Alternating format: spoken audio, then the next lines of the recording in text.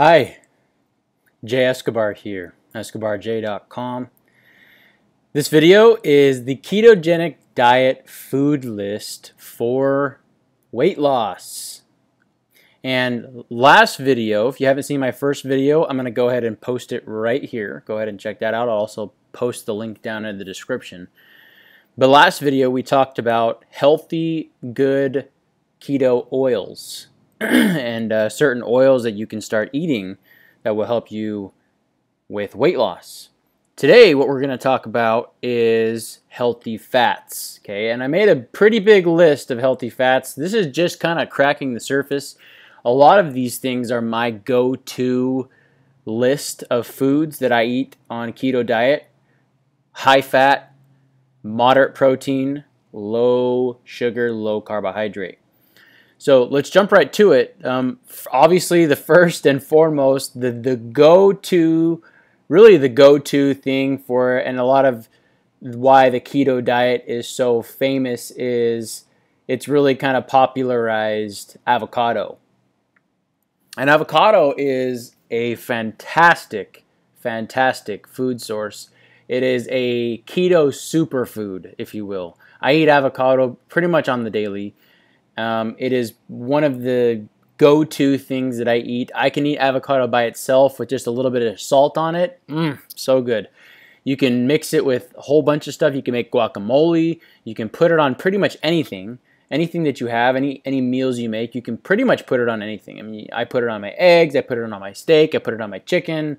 I put it in... I even put it in I make zoodles, like spaghetti, but I make the noodles with zoodles, zucchini noodles instead, and I even put it on that. And it's just a nice little topping. It gives you some really, really good essential fats. It's got omega-3s in it. It's got a lot of very, very good monounsaturated fats and polyunsaturated fats as well. Just very, very good keto superfood. So that is one.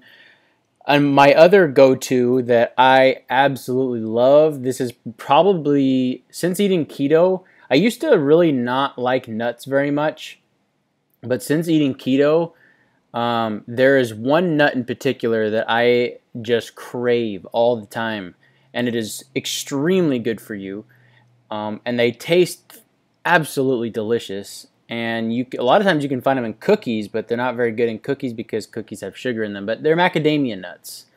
And if you've never had macadamia nuts, I encourage you to just try them, eat them. They are so good for you.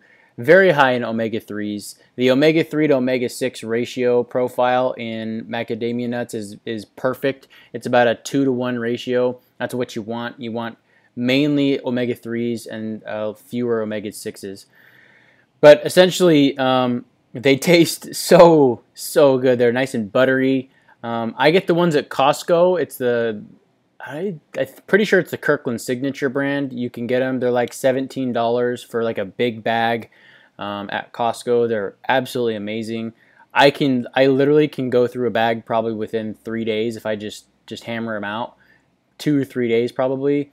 But they're pretty expensive, so I try not to go too hard on them. I try and limit it to like a cup to 2 cups a day, but some days I kind of go to town on them because I love them that much. I really do.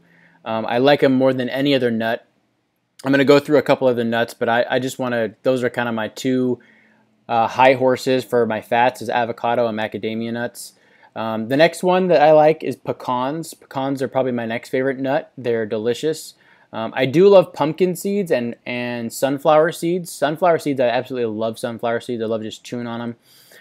But a lot of the flavored sunflower seeds have a lot of like other additives and preservatives on them, like maltodextrin and a bunch of other stuff that just aren't good for you. So if you're going to get sunflower seeds, just get the regular salted kind. I know people don't really like those as much, but if they're actually still really good. I really like sunflower seeds as well. I'll chew on those all the time. And quick tip, if you're going on a drive or you're going on like a long distance drive, like you're driving from state to state or across the country, take a bag of sunflower seeds. They are excellent to keep you awake on the road. This is kind of a tangent tip, but it it's much better than caffeine. It's much better than like really anything else. If you just take a big bag of sunflower seeds, salted kind, and make sure you get the spits. The spits kind is the best. If you get the David kind, the David brand is too salty. If you have too many of them, your mouth gets very, very raw. You can get even canker sores on your tongue, and it really, really sucks. So trust me, just get the spits. They're perfectly salted. You can pretty much eat pretty much close to an entire bag without having a super raw mouth. But if you're traveling long distances, it's really, really good keto snack for fats. It's good at snacking if you're in a pinch. But also it's going to help keep you awake because of the physical activity of chewing something while you're driving really just helps you to stay awake even if you're tired. And it's better than just loading up on caffeine as well. So pumpkin seeds as well is another really good one for keto. Got a lot of good fats in them, a lot of zinc, and a lot of other good macronutrients in pumpkin seeds as well that will help you with your nutrition overall. Walnuts are also very, very good for you. Almonds are not as good, but they're still keto friendly. Brazil nuts are fantastic. Ghee butter is perfect on keto, the diet. If you want to cook with ghee butter, I cook my asparagus in ghee butter. It makes them taste nice and buttery. It's delicious. Very, very high in fat. It's refined butter. If you don't know what ghee butter is, it's refined. So they take all the what is it called? There's no casein protein in it. There's no basically it's just a very refined form of butter. So it's just kind of like MCT oil is a very refined version of coconut oil. It's kind of that same thing with ghee butter. It's very highly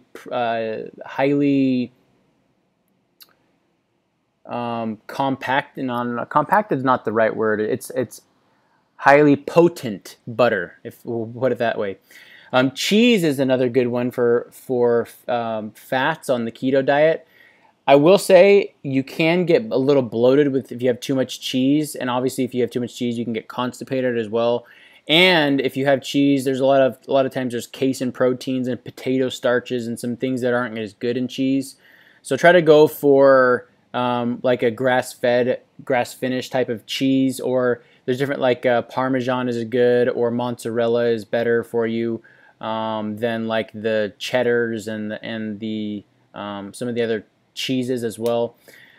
But you can't have cheese on the keto diet. I have cheese all the time. I love cheese very, very much, but I try to limit my cheese as much as I can. Eggs are another great source of fat, omega-3s as well, and a lot of other really good high fat profile in eggs, obviously high protein as well. But a couple things you want to stay away from as far as fats go, and this is mainly due like with nuts. Stay away from like things like peanuts, cashews, and pistachios. Cashews are actually not even a nut. It's a legume.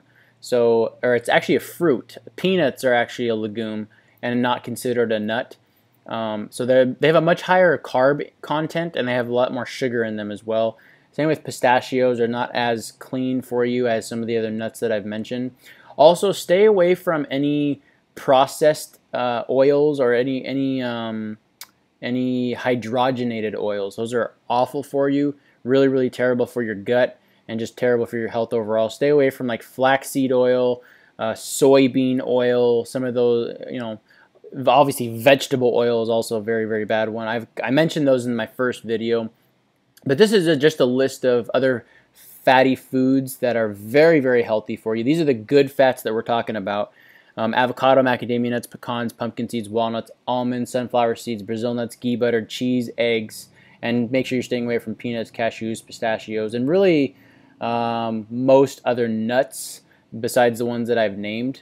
There are a few other rarer ones that are more expensive that you can buy that are keto friendly, but the ones that I've named for you, the ones that I've just given you here, are really the go-to ones that you want to go to and consume on a regular basis. They will really help with weight loss. Obviously, you want to, anything in excess is going to be not good for you. So if you're like slamming the macadamia nuts like I sometimes do, I don't sometimes.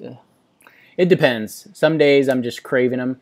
I am disciplined though. So, but even if you're eating like tons of macadamia nuts, eventually like there's going to be carbs in those, and eventually you're gonna, if you have too many of them, it can kick you out of ketosis if you have too many carbs. That's the whole point. You want to keep it below 30 to 50 grams a day of carbohydrates on the keto diet.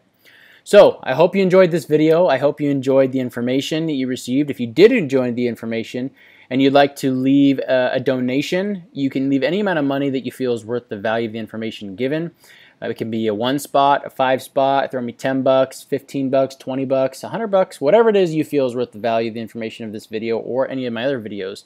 Also, if you're having a tough time with your nutrition, your exercise regimen, or you're going through a tough time in life, you can also get coaching, one-on-one coaching on my website, escobarj.com. And at the very least, share this with your friends and family on any social media platform site.